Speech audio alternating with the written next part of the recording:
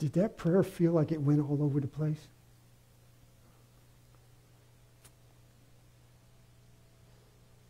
Isn't it good to know that Jesus tells us in the Scriptures, that tells his disciples and he tells us through his disciples, that he's going to ask the Father to send a counselor, to send that Holy Spirit,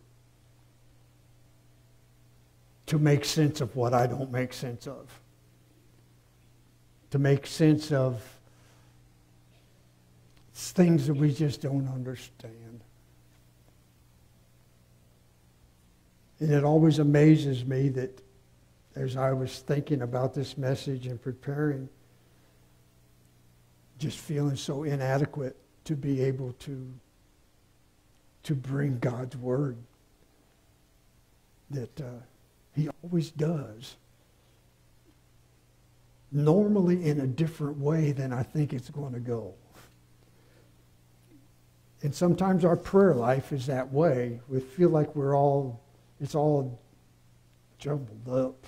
Doesn't make sense. But the Holy Spirit knows where that came from, and that's what he lifts to our Heavenly Father and presents to him. The other day, I was thinking about this series of messages that we're in called Soul Music. And it hit me that God loves music.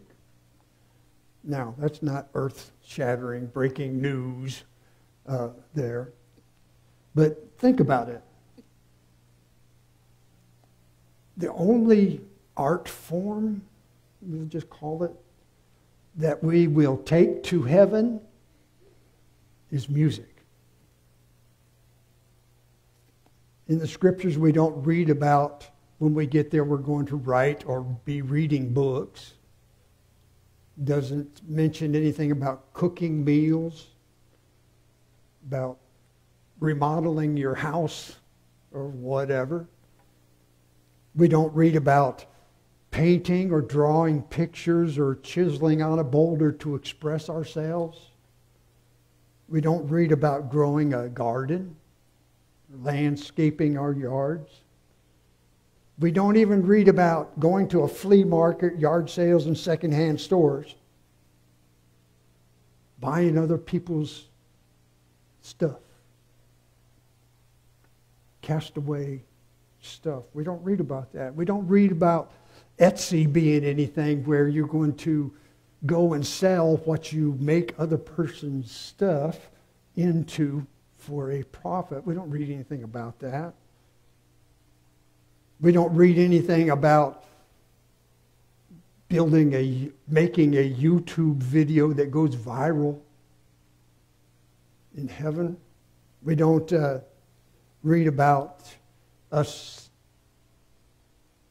putting together whatever they call their actual term, a must-have app for your phone, the newest and the greatest.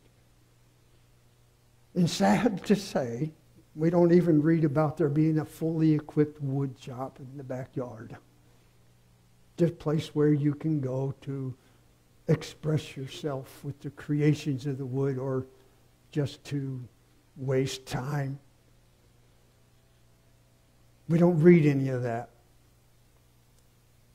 And with saying all of that, I don't know what we'll be doing in heaven. I don't know what will be going on, but the Scriptures are clear that heaven is going to be full of music. Full of music. Many times you've probably read of people that have been operated on and had an out-of-body experience and so forth. My dad had one too, where what Dad talked about was just going there in the beautiful, beautiful music. And others that have written books about their experiences have said the same thing. The beautiful music that heaven is filled with. Of all of the arts and the crafts that humans have learned and developed over the years, the only one that we're told is going to be in heaven is music. Thus, soul music. What is that? It's music that speaks to the heart, speaks to the soul, and it speaks to the spirit. What we've looked at already in this series, we've talked about a song for yesterday. We looked at Psalms 32 in that dealt with our past and forgiveness of what is back there, and how in that forgiveness Jesus has provided that our sins are cast as far as the east is from the west, removed from us. We've talked about song for today, last week, is Psalms 3. Helps us face whatever problems we're facing right now, to Selah, to stop, to pause, to think, and let the Holy Spirit remind you how great God is and how He has watched over and taken care of you. And today we're going to be talking about a song for tomorrow. We're going to be looking at the very first psalm, Psalms 1, with this. And it's going to teach us in how to approach our tomorrows. How to make sure that if we live another day, how to make sure that our tomorrows are successful. That word success might be very well be one of the most misused, maybe abused words that we know. What the world calls success is not necessarily what success is. Here in Psalms 1, the writer is going to show us the way to get God-given success. Success that outlives your life here on earth. True success makes you not only emotionally happy, it makes you eternally happy. The first 4 words of Psalms 1 says, "Blessed is the one." Another translation says, "How happy is the man." The psalmist right away, Psalms 1, the first 4 words, is telling us what all of these 157 psalms, however many there are, what they're all going to be talking about. Not just Psalms 1, but all of them. Blessed is the one. So the psalmist is laying out here, starting right out, and he's telling you this is God's blueprint for success. Notice here that the word blessed, is plural. It's you were blessed yesterday, you were blessed today, and you were going to continue being blessed tomorrow. Multiple times. That's what awaits us as we follow and trust Him. That Hebrew word blessing is synonymous with the word success. God wants us to be successful. Psalms 35:27 in the NIV says, describes God as delighting in the well-being of His servant. In King James it says, hath pleasure in the prosperity of His servant. The New American Standard says, who delights in the prosperity of His servants. In the New Living Translation, who delights in blessing His servants. What pleasures God? What delights Him? Blessing us. Success, prosperity, however you describe that word, define that word. God, just as a good father, has the desire for His children to be successful, which prepares us then for our tomorrows. The psalmist here tells us exactly in Psalms 1 how to do that. The first step is stay away from bad company. Psalms 1:1. Blessed is the one who does not walk in step with the wicked, or stand in the way of sinners, the sinners take, or sit in the company of mockers. I love the way the Message translation states this. How well God must like you. You don't hang out at Sin Saloon.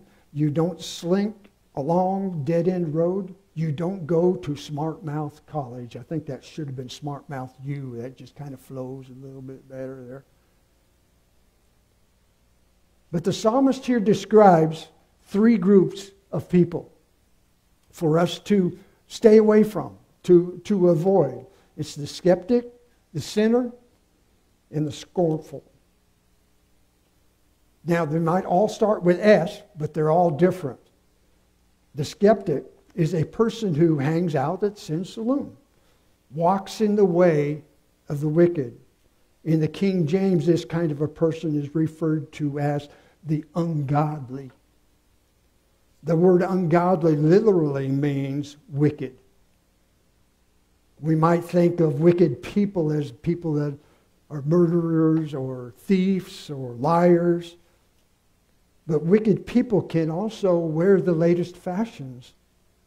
They can go to church every week. They can give money to charities. But it's just an exterior show for their own agendas that they have to benefit themselves. We hear Jesus describing the Pharisees in this kind of way in Matthew 23. The whole chapter is a woe to you Pharisees, to you teachers. But specifically, it says, woe to you teachers of the law and the Pharisees. And he calls them you hypocrites. You are like whitewashed tombs which look beautiful on the outside, but on the inside are full of dead man's bones and everything unclean. Then you move from the skeptic, you get to the sinners. Sinners as slink long dead-end roads, as they stand in the way that sinners take. The wicked person is ungodly. The sinner is unholy. The sinner is someone who not only lives as if there were no God, but he knows he lives that way and it doesn't bother him.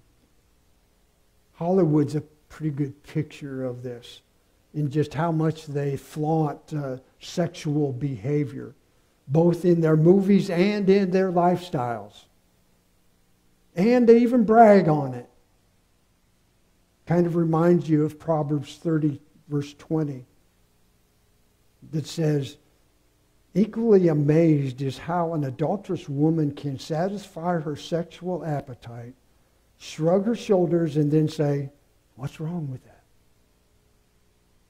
Pretty good picture of Hollywood in our society. And finally, we will come to the scornful. Go to Smart Mouth College.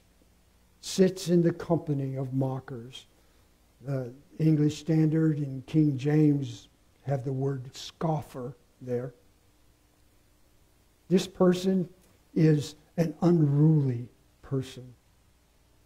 I found this kind of amazing in investigating that word, unruly.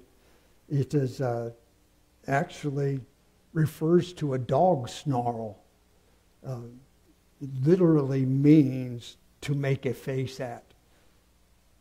I was kind of reminded of this week, and you've heard that we got a stray cat that has had kittens at our place, and they have adopted my shop and my junk pile and so forth. And I've been feeding them every morning, and one of them, Thursday evening, I guess it was, as I was taking the food out, it looked up at me and he just hissed at me. And I'm bringing you food. What's the matter with you?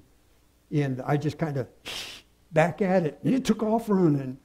That's that ugly face. That's the dog snarl. That is unruly. A good description of that. Proverbs calls this person a mocker, calls him a fool. If you want to be successful, you've got to stay away from these kind of people, this bad company, which they represent a lot of the people that we are around. Don't listen to their counsel. Think about it. Why would you listen to a world that is full of sin? Why would you listen to them advising you on how to deal with sin? Reminds me of a story that I read a while back. It was like a man who had a sick mule. And he knew that his neighbor had had a sick mule. And so he went to his neighbor and he said, "Sam, my mule is sick. When your mule got sick, what did you do?" And the neighbor said, "I gave him a quart of kerosene." So the man went home and gave his mule a quart of kerosene. And the mule died. So, of course, he went back to his neighbor and said, "Sam, didn't you tell me to give my mule a quart of kerosene?" And Sam said, "Yes, I did." This man said, "I did, and my mule died." And the neighbor said, "Don't feel bad. Mine did too."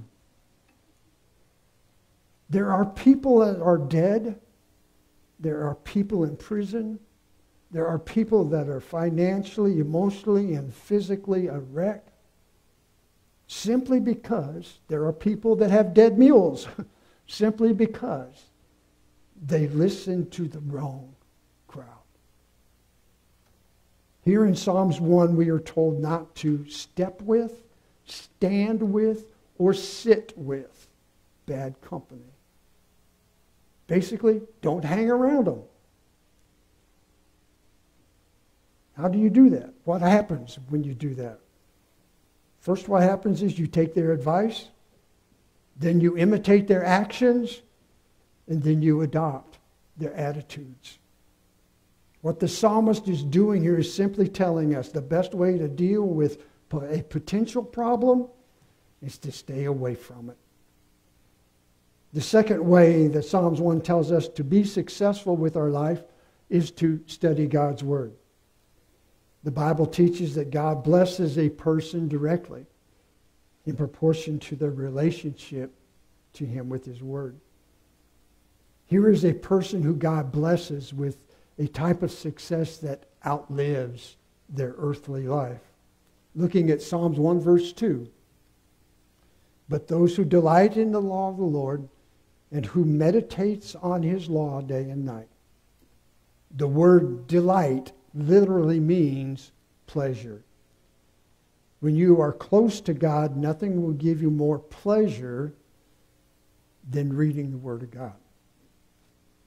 Listen to how David describes this hunger for God's Word in Psalms 119. This is going to be from the Message paraphrase. In verse 14, "I delight more in you, in what you tell me about living in your Word, than in gathering piles of riches." Verse 72, "Truth from your mouth means more to me than striking it rich in a gold mine."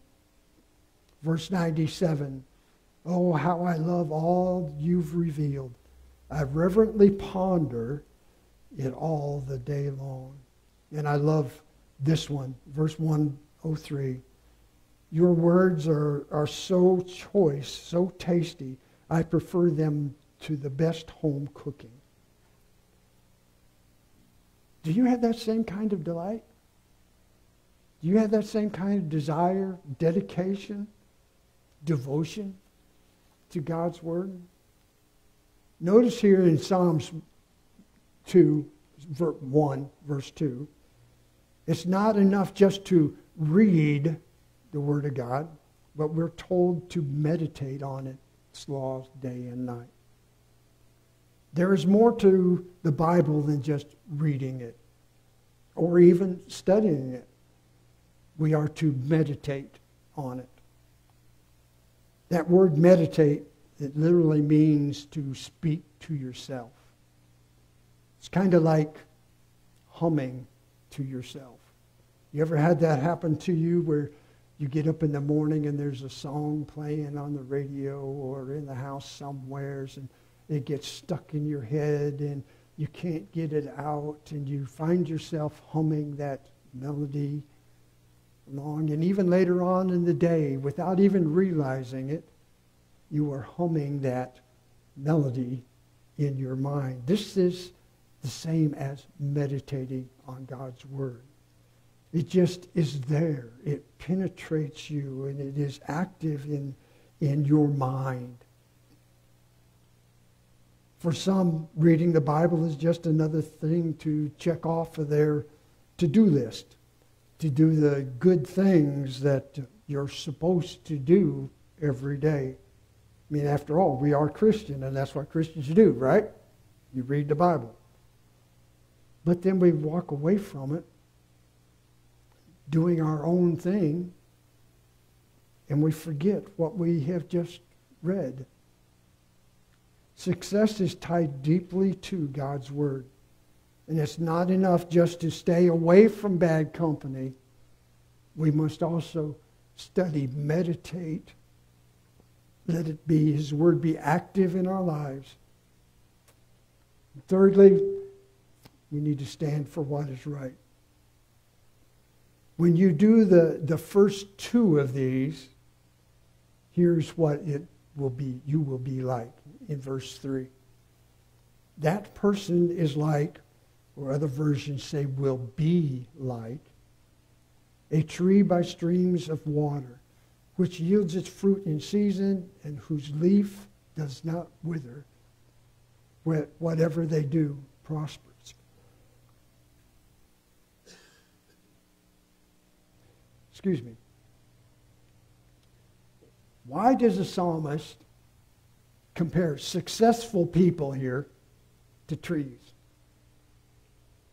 Think about it. A healthy tree stands firm because of what their roots are planted in. The Amplified version of this verse says that he will be like a tree firmly planted and fed by streams of water. Actually, the Hebrew word here for planted means to be transplanted. When you are transplanted by God from this world, He plants you beside the rivers of His truth. Where do you find that? In His Word. Which makes you then unshakable in your belief. Therefore, you are unwavering in how you behave, no matter how violent the storms around you might be.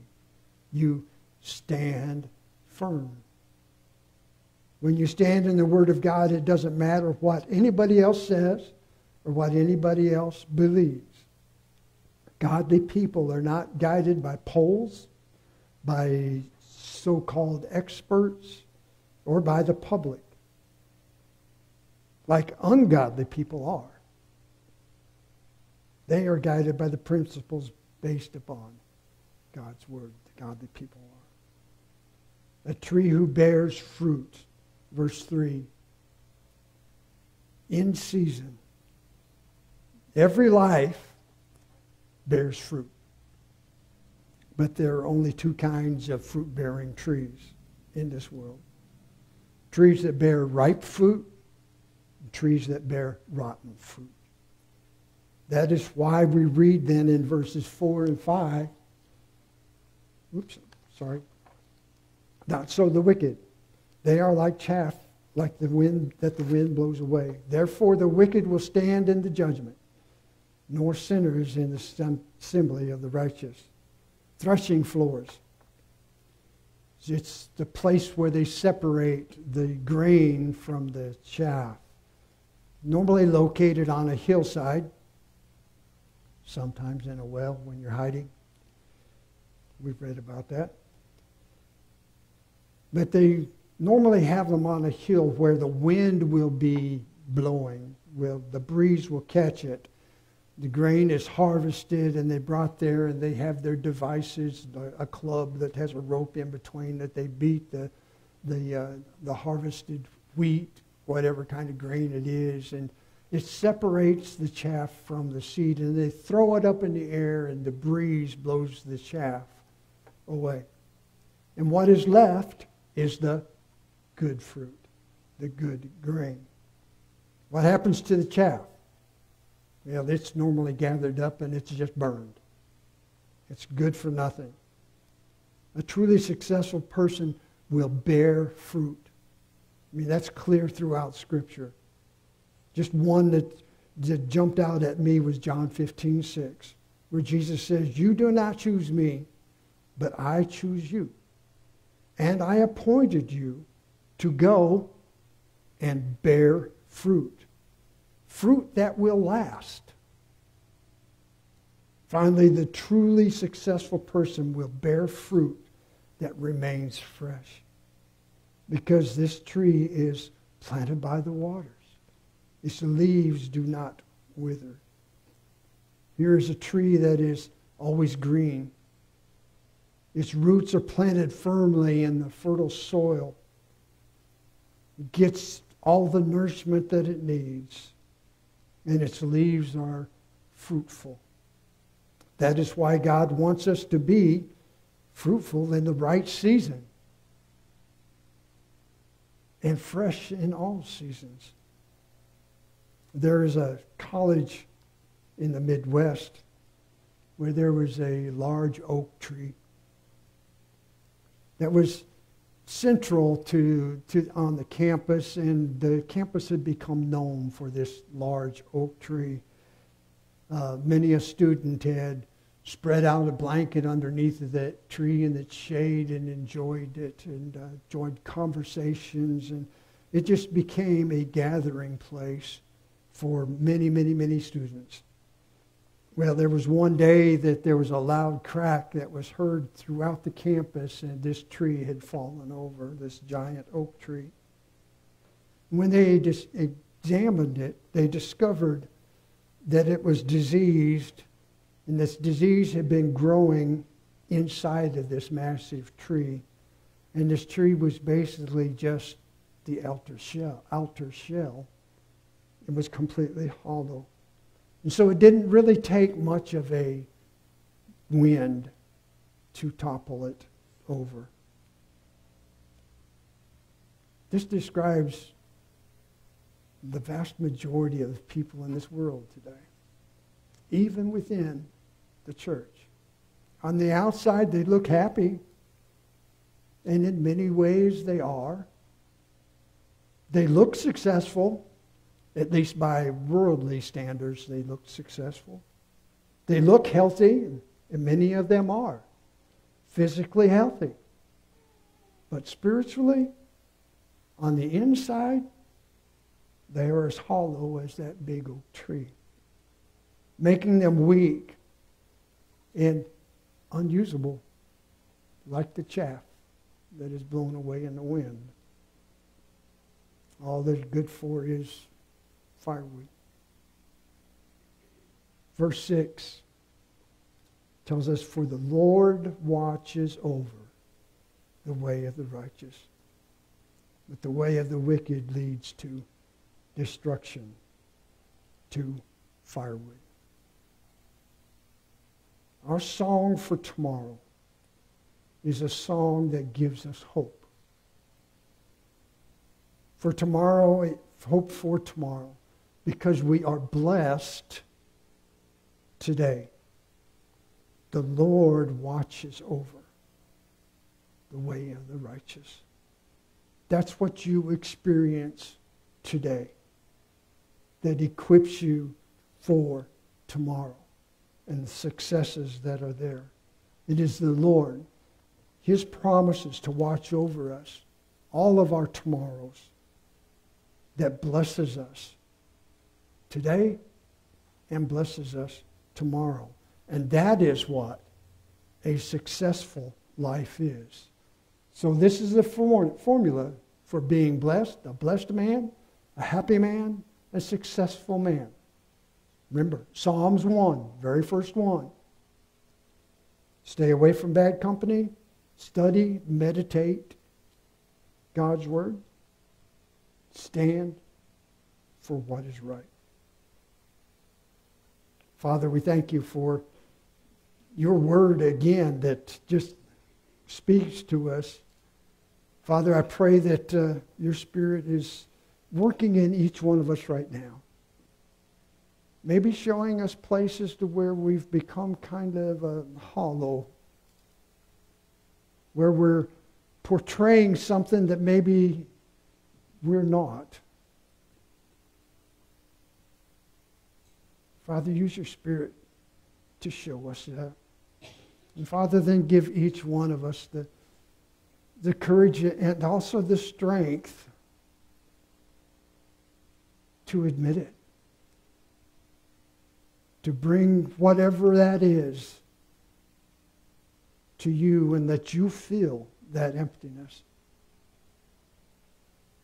Help us to be aware of the bad company that we hang around with, that influences our lives. Give us hunger for your word.